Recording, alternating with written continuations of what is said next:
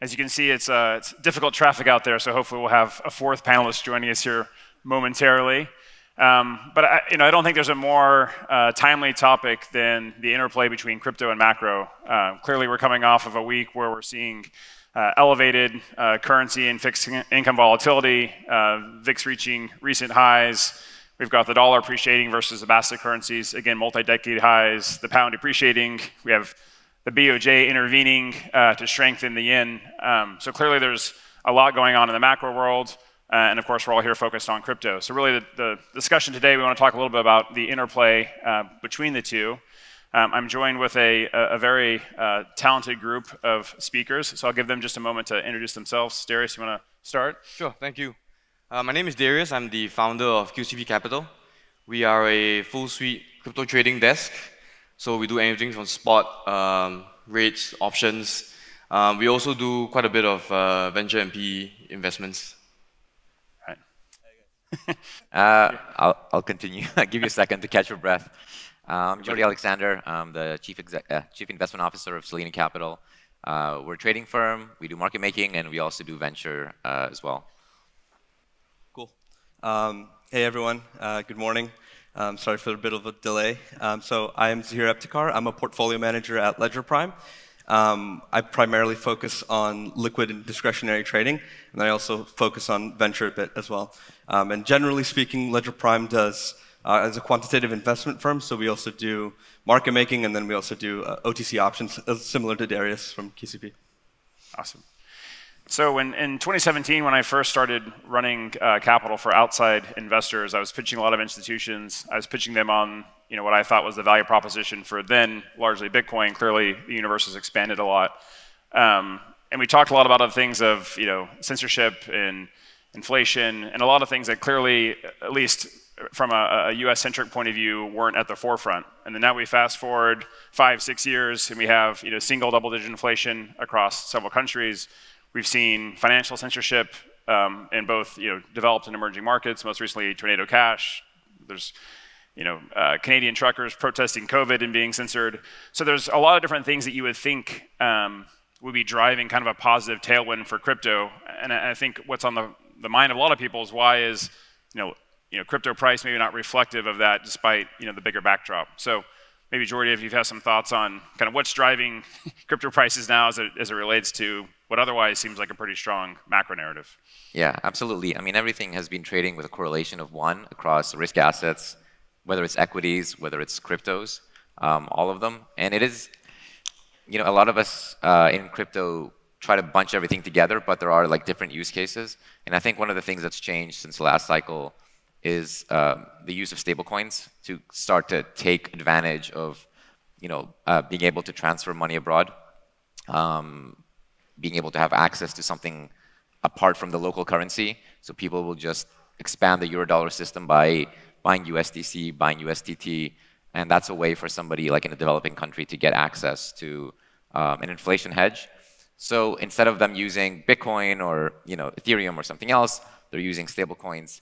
So the narrative has to kind of shift, and we have to determine what exactly are the different use cases that we're looking at. Obviously, right now with the currency crises across the world, where the dollar, I don't know how many of you believe the dollar milkshake theory or are familiar with it. Obviously, that theory is potentially playing out where there seems to be a lack of dollars across the world right now. And potentially, stablecoins are taking a little bit of a fire. And instead of people trading Bitcoin, they're trading the other part of the pair. So it's Bitcoin / USDC. So when you say, why is the price going down? Partly because USD is becoming more popular. Yeah. And we'll talk a bit more about some of the drivers of decoupling as we get into the panel. I guess from a flow perspective, I know you guys both do some market making. In terms of your own shops or allocators that you work with, the counterparties you work with, what are you guys seeing from a flow perspective, and how are people in the market positioning themselves, again, with this broader macro backdrop? Should I start? You start? You can go. Maybe from a bigger picture perspective, if you look at all assets this year to date, everything is down except US dollars, natural gas, and some pockets of real estate. Maybe the ruble. Sorry? Maybe the ruble. Yeah. So actually, if you look at it, there has been no clear inflation hedge. Everything is down. Not fair to say that Bitcoin is a. I mean, it was meant to be an inflation hedge, but this is an environment where, because of high inflation, there is policy uncertainty, and every asset is reacting to that, right? Reacting to the potential drain of liquidity. So the strange situation is that actually, even though the market is pricing in a big drain of liquidity, there is a lot of dollar liquidity still. So especially in crypto, because a lot of the crypto assets like Bitcoin, Ether, were sold down into dollars, and you have a situation where crypto lending deposit rates are lower than treasury yields, right? So you have a situation where the market is pricing in a lot of policy uncertainty, everything is being sold down, and Bitcoin, Ether, crypto is not spared in this respect. And then at the same time, you have a lot of liquidity. So what we are seeing on the flow side is, while the VIX is pricing in highs, I think last night it hit 34, crypto vols have actually been coming down, right? So pricing in sideways or pricing the liquidity flush. So we have a bit of dislocations in the market. Could be opportunities there, but I think interesting to see how it goes. Yeah, I was going to comment also on skew in general. So short-dated skew. So this is basically the delta between a call and a put. For us options guys, has been relatively high historically for ETH and Bitcoin this summer. And that also shows a lot of positioning in my opinion. And then also funding rates generally for kind of more exotic products have been a little bit more expensive.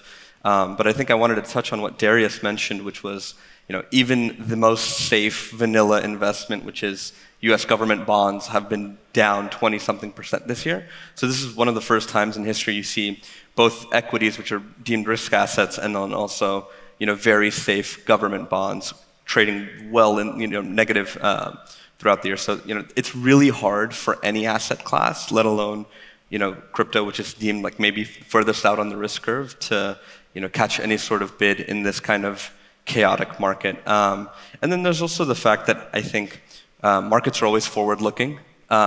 It's not random that when inflation became a very mainstream topic of conversation, that Bitcoin and Ether prices peaked. But it was the expectation that inflation would happen that people went for these risk assets. And this is the same thing for Amazon or Twilio or whatever other public equities exist out there. Right. Yeah, so that concept that assets are forward-looking, which I totally buy into. Markets being efficient, I'm not sure that I buy into, but that's clearly a leading thesis. I think one thing you hear a lot is that crypto is the last efficient market, and I think what people mean by that is that it's not as subject to manipulation, at least in a structural way, as a lot of traditional markets. And again, that's also debatable itself, but the fact that it trades on regulated and unregulated exchanges, it's generally accessible to everyone. That's actually structurally very different than equity markets, definitely different than the treasury market. And so do you see any evidence of crypto actually leading a potential policy change? Like right now we're on the back of Fed funds rates, I think expected to be 4.5 by the end of the year, 4.7 in the beginning of next year, dollar appreciation, this risk of breaking things.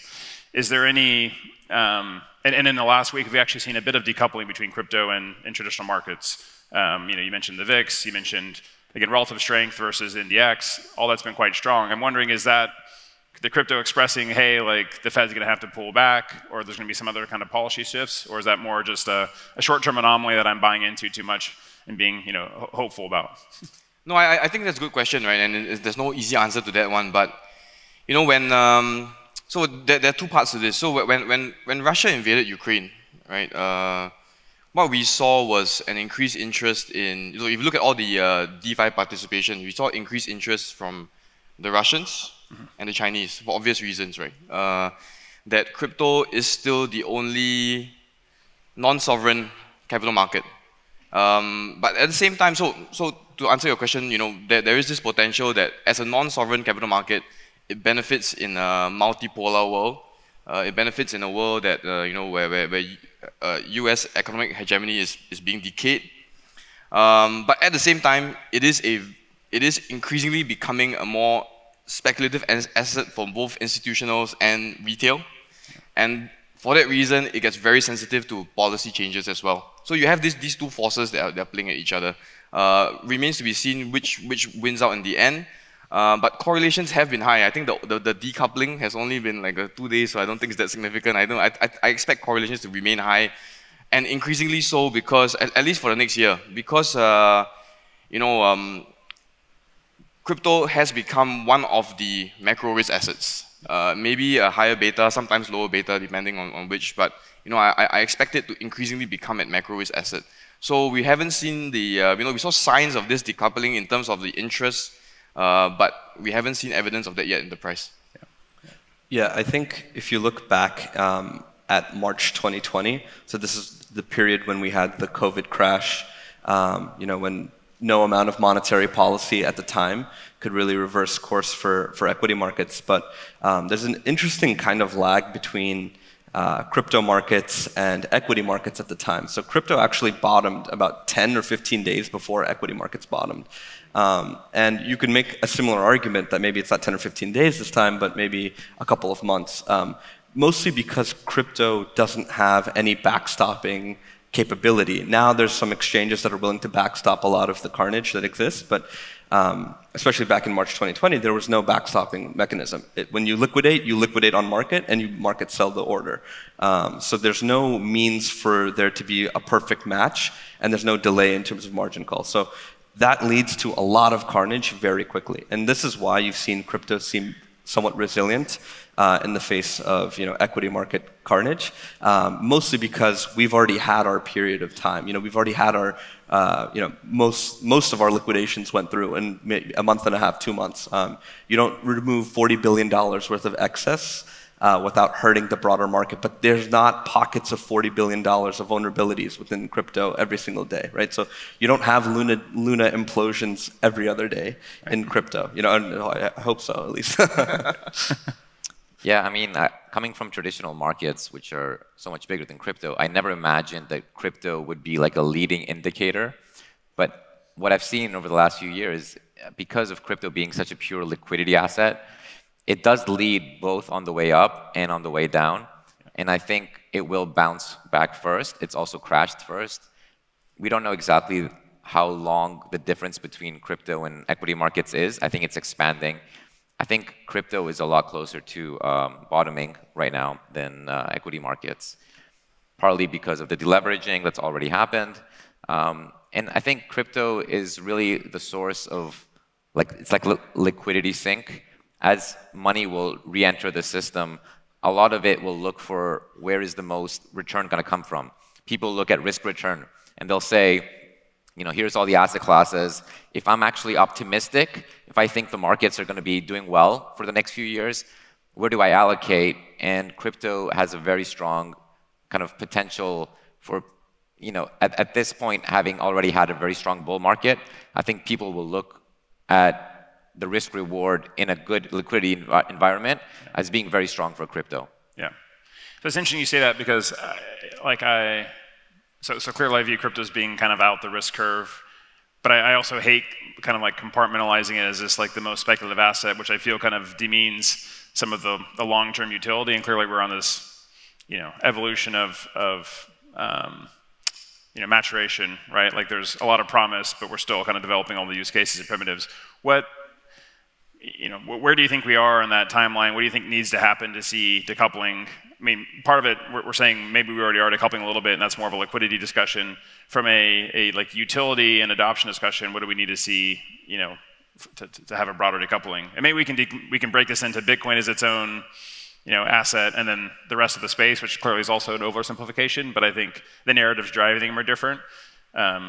Yeah, I'm not sure about decoupling per se, but I mean, just from our end, from the trading side, what we've seen is that, so I used to be an FX options trader, right? And we've seen the same guys who were trading FX options, a lot of them are now trading crypto.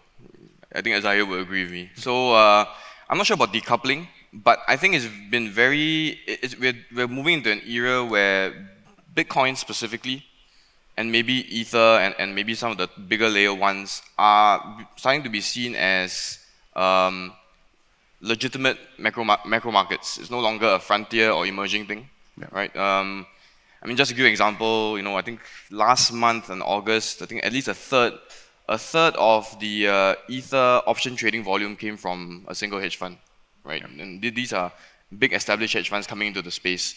So we're starting to see that kind of liquidity point, starting to see that kind of interest point. Whether it decouples or not sure, but we will definitely see better infrastructure and the way it's going to be traded in a more sophisticated manner, right? You're going to have, right now you have, I mean, the credit markets have exploded.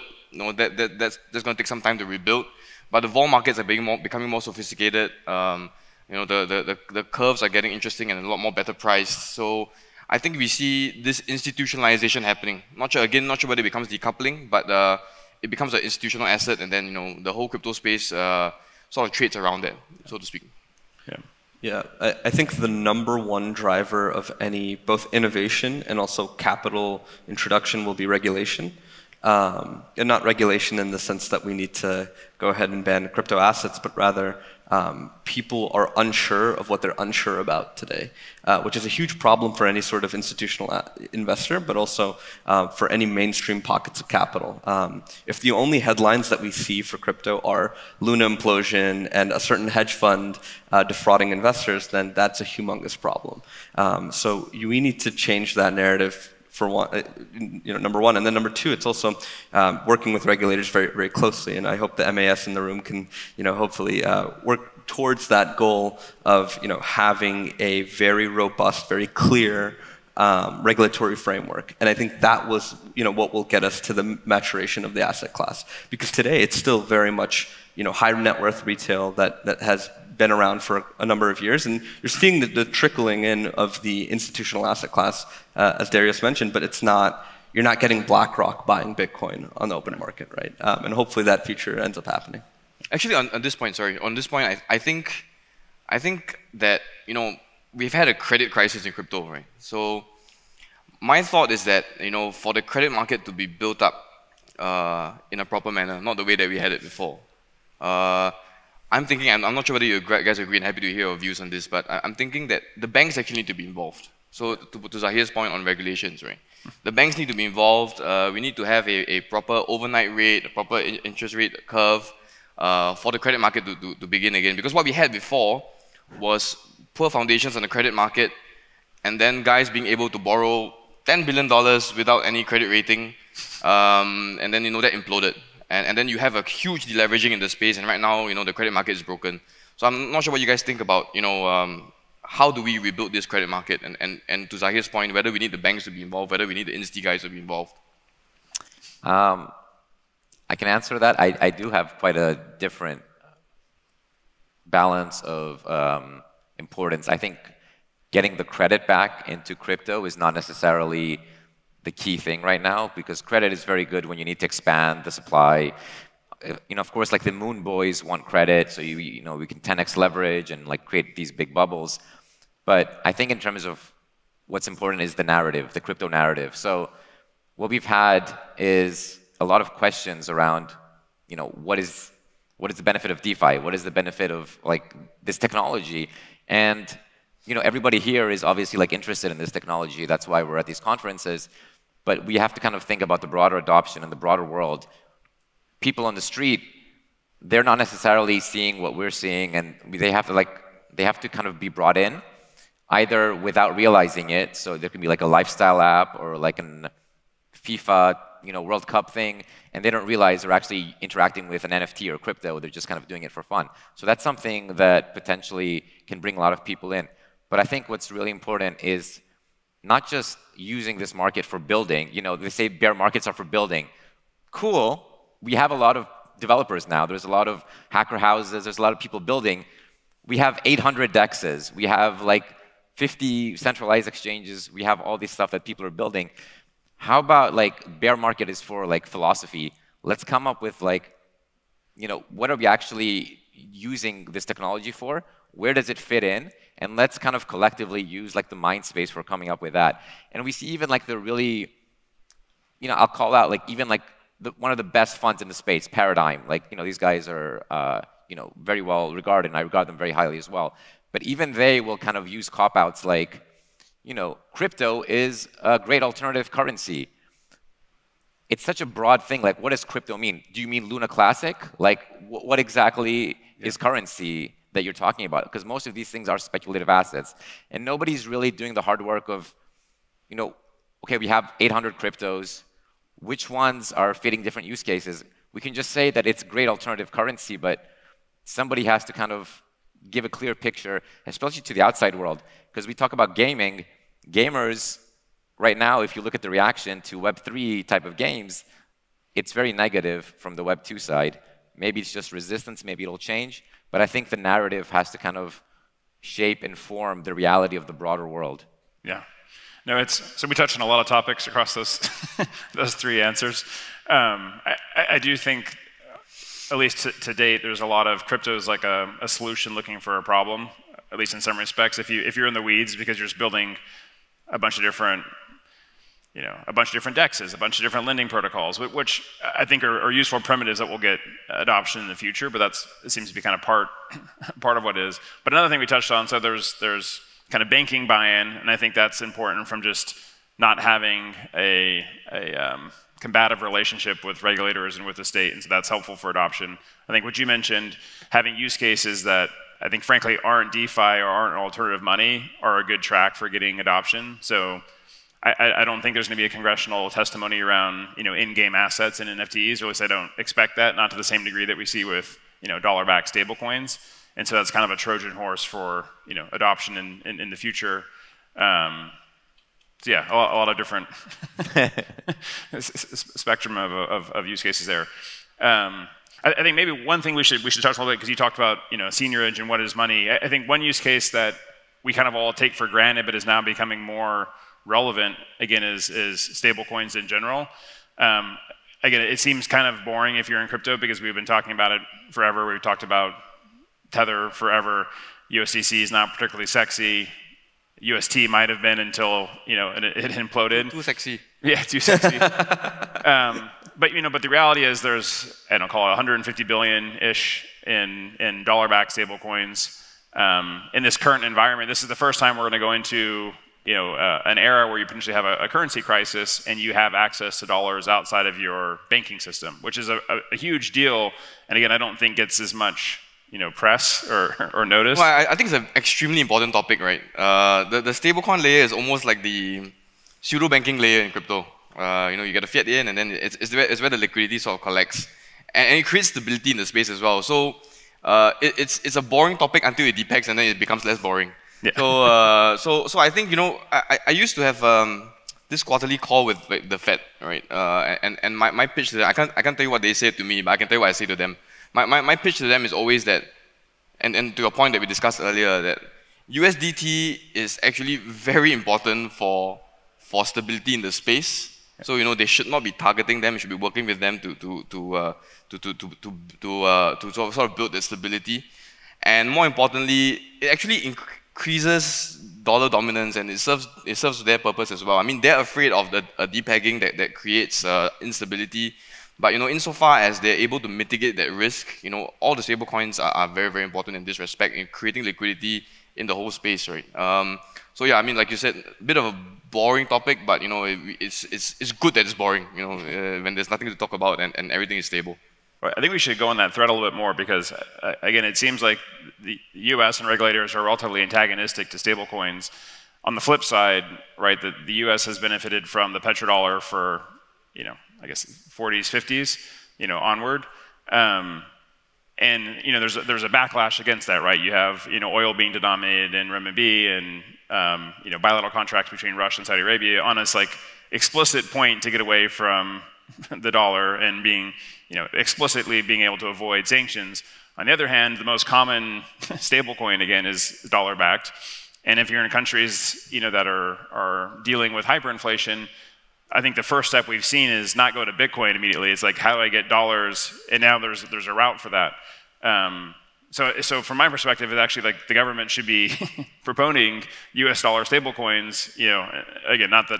No, I always had this theory that, you know, in the life of Tether, like maybe in 2018-19 when Tether was a bit unstable, I always had this theory that the Fed was actually bidding Tether. Yeah. It makes sense, right? I mean, if it destabilizes and like, China and Asia use a lot of Tether. So I always had this theory that they were the ones stabilizing it, but it was never confirmed. Right. Yeah, I think going back to the topic of what's considered sexy in crypto, I think as you get along the curve of people who've had experience in crypto, stable coins are like a favorite topic of everyone, just because of how amazing they are truly as an innovation for the world as a whole. I mean, the ability for me to send $100,000 without having to do infinite KYC is such a blessing. If I try to do that with the bank, it's like 4 or 5 days of paperwork, verification, in-person meetings, things like that. And then they question you about your own money. So stablecoins really solve that problem. And I mentioned this on a podcast with Mark Yusko too. It's just stablecoins are the best thing for the US government. Yeah. So they should definitely be a huge proponent of this. But I think, what does that expansion of stablecoins look like, and what does that mean for our market today? If you look at the total crypto market cap, today, we're at a little bit over $1 trillion, or maybe a little bit under $1 trillion actually. Stablecoins make up 15 to 16% of our entire market cap. This is a substantial difference than even at peak in 2020 when it was around 4% when crypto prices were depressed. So you're getting more and more liquidity into this market, and you're getting more liquidity both in terms of people being able to transact in dollars, but also people having access to dollars. So now exchanges are becoming this amazing place for people that live in non-American countries to get access to fiat cash and protect against 20 to 30% currency swings, which is a humongous blessing for anyone. There's been a lot of conversation about this on Twitter as well, where the average retail trader can now, if they have their money in the Korean won, it's down 20% on the year. You have cash now because you have a USDC market. That is an amazing, amazing innovation. And I think it doesn't get enough love. And that expansion is probably one of the best ways for crypto to grow. Yeah. I mean, I think to touch to the broader point about the dollar, obviously, stablecoins is good for the US dollar. And we're in a very interesting situation right now in the macro history where the US dollar is potentially going to start having a lot of pushback from other countries, which we're kind of seeing signs of that, of course, initially from China and then Russia, who are just kind of saying, we don't necessarily want a country to just be able to print as much of the reserve currency that everybody then has to go and beg them for. And a lot of the global powers are going to potentially start getting into the digital realm, like we've seen potentially with CBDCs, where they start deciding that there's a battleground on digital fiat, and they want to fight the US on that battleground. It's going to be easier for them to fight on this new battleground, the digital battleground, rather than the traditional fiat battleground. And I think the next few years, we'll see things that are very different from the last, post-Bretton Woods years. The dollar is potentially going to have a lot of sentiment against it from other countries. For example, right now, they just gave away like $10,000 in the US to anybody who has a student loan. Meanwhile, Europe, the euro is getting devalued. If you follow the dots, what's happening is pensioners who are trying to save euros for their retirement are paying for Johnny to get a humanities degree, at some crappy college in the US. And that, Spanish population will eventually catch on, for example, and say we don't necessarily want to be funding dollar strength and just kind of letting them print that money. And I think the battleground will happen on the digital side, and with CBDCs potentially playing a large role, and hopefully also a kind of more libertarian asset that is more retail. So I hope Bitcoin potentially can play that role.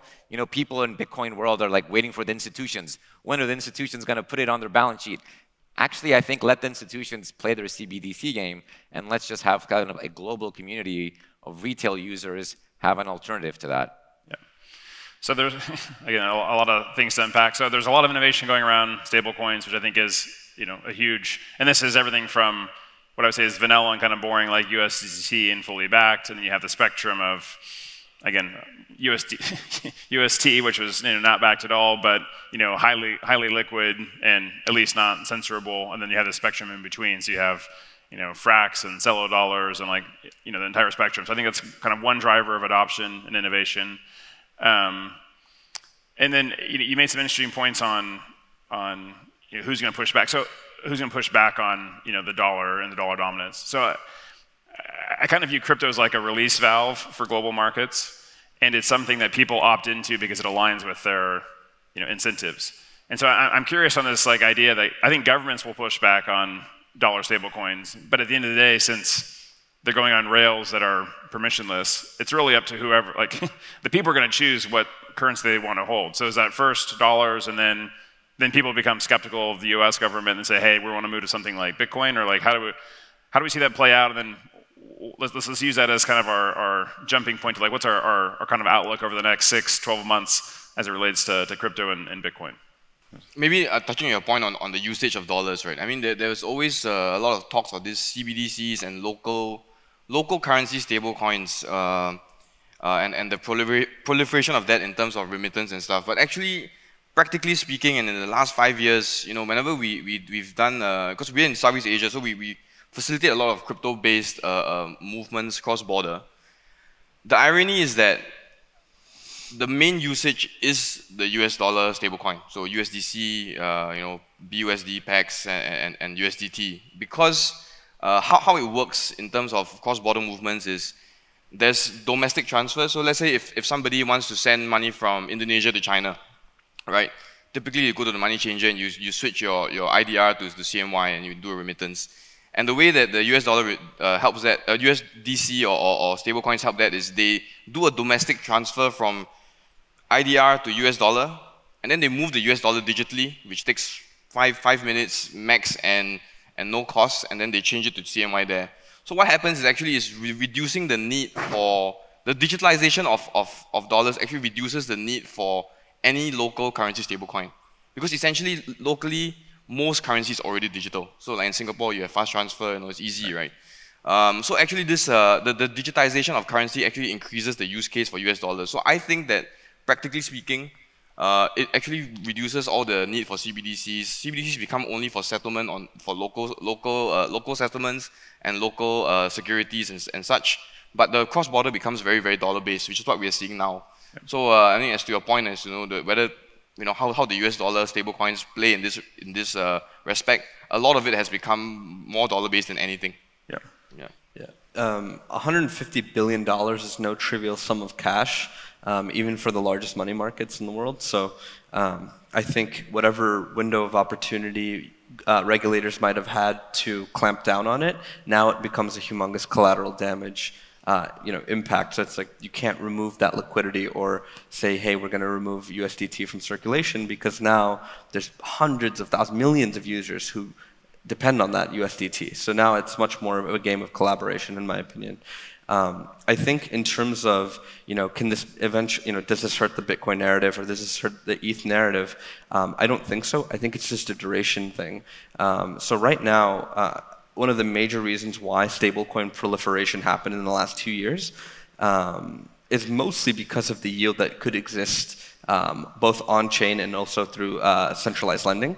So you could get, almost double-digit lending rates by giving out your USDC or USDT, both to centralized exchanges and then also to DeFi protocols. So obviously this is a very attractive overall yield for people to go after. But the interesting thing has been, since yields have compressed, and now there's also been a convergence of yields between very vanilla US government bonds and also the compression of DeFi yields, and also the added smart contract risk that exists.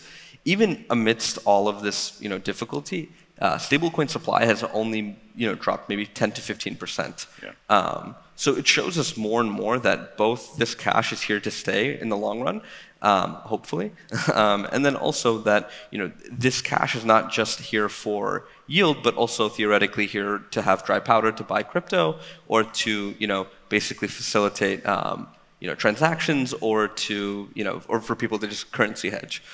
So there's more than just one reason, one basket for why these stable coins exist and why there's so much value behind them.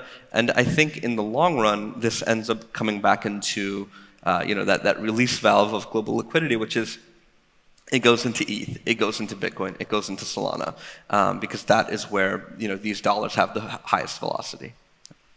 I mean, I think one thing that's underplayed is the power of community around a certain asset. We've seen that in crypto many times, like with Luna, with other assets, where like the community will just kind of decide to store a lot of like their work in a certain asset. And like in Southeast Asia, as you know, India, other places as well, historically, like for many years, gold has been used for that. Like people just pass on gold chains to like the next generation, or they give them at weddings, and that's kind of like been used for a long time. I think, a lot of people thought gold was going to do very well right now compared to the US dollar. They thought that, this was the perfect environment for gold. And you see a lot of the macro people trying to figure out, like, why is gold basically flat? It's being a stable coin. It's another stable coin. It's the gold stable coin. And they try to come up with ideas, and they say, like, well, maybe because, central banks they're keeping it down or whatever. I think the reality is gold is becoming outdated, and that's what the older generation that maybe was very attached to gold hasn't really given up yet. Yeah. All the new people and the millennials who are starting to, get some of the wealth as it's kind of passed on are not necessarily going to want gold. They're going to want something digital that fits in with their lifestyle, because people are not walking up and doing trade with coins anymore. Everything's happening online. And just having a vault in Fort Knox, even if you make a coin that's like we've seen some people try to make gold-backed, Paxos or something like that. That hasn't taken off, because ultimately, like, who wants their gold stored by a third government somewhere where, you don't actually have custody? And if you do have custody, you have to go around giving people coins. Nobody wants that. So I think gold is going to slowly kind of dwindle down. Something needs to take its place, because communities do want to have some asset that they can, give to their children and kind of keep their value in. Yeah. I mean, what I'm hearing is like it's the accessibility, right? That's kind of the differentiator, right? And the fact that you have control over it, right? Like yields in DeFi could approach yields of treasuries, but again, the accessibility of that is very different. Again, you can have a gold-backed stablecoin, but at the end of the day, gold is still sitting in some vault that's controlled by some bank, and I don't have control over that. And again, so like people will naturally opt into that system that aligns with their own incentives that they have full control over, and that'll drive adoption. So I think we have probably 2 or 3 minutes left. Maybe everyone cares about forecasts and outlook. What's our kind of end of year and into next year forecast? Briefly, it doesn't have to be price, but just kind of where we're at, where we're going. Maybe I'll start. So there's some seasonality for year-end rally, and there is a lot of cash on the sideline. So I'm gonna stick my head out there and say, be a bit positive on this one. Yeah. But at the same time, I think the space is lacking a narrative. So we had the crash, and then we had the ETH merge narrative. Everyone got really excited, and ETH price went up. The problem with vol traders right now is we don't see any narrative for the next year until the Bitcoin halving in 24, right? So we're sort of looking for a narrative. I'm going to be positive on this seasonality year end, but I think by and large the next year might be a bit flattish kind of trading, right, with some upside, moderate upside. All right. I think Zaheer, you said the right tail is most underpriced versus the left tail. What do you? Right. Yeah. I mean.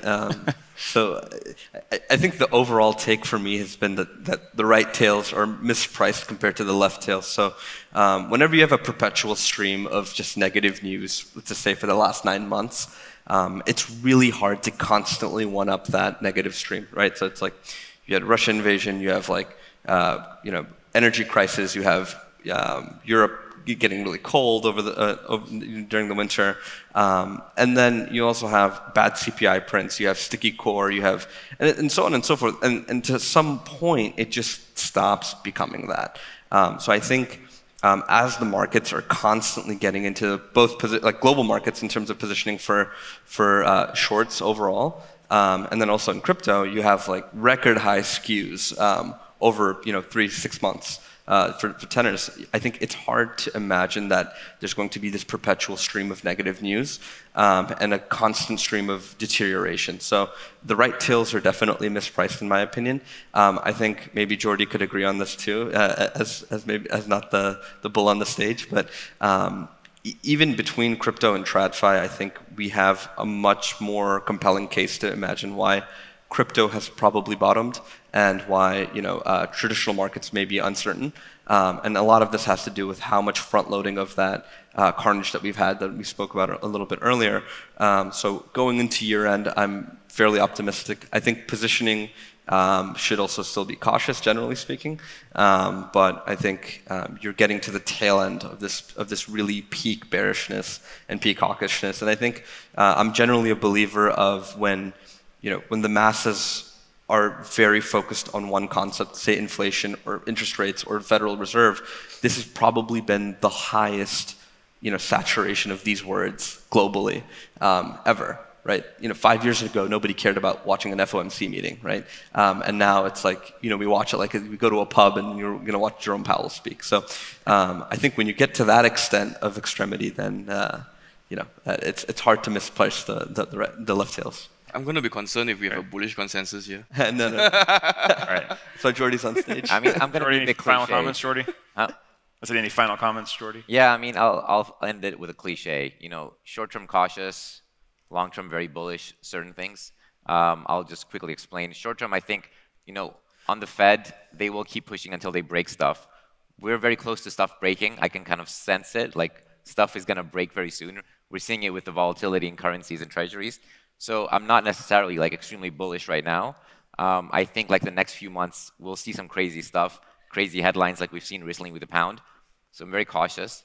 Longer term, I think the thing that makes me extremely bullish for things like Bitcoin and ETH, for example, where you have a limited supply, you have kind of a generation that is more and more interested in these assets, they're going to be very scarce. And what people are not looking at, I agree, is the right tail, but in the sense of in elasticity, where nobody will want to sell their ETH and their Bitcoin in certain situations. And if somebody's going to want to buy a Bitcoin in 5 years, there may not be many of them left that are willing to sell. And that means we could get explosive prices. Right. So I am very long-term bullish despite the current macro environment. Yeah, a low free float cuts both ways. So we've seen the downside over the last 9 months. Hopefully the next 12 to 24, we see the other side of that. All right. Well, thank you. Thank you. Good.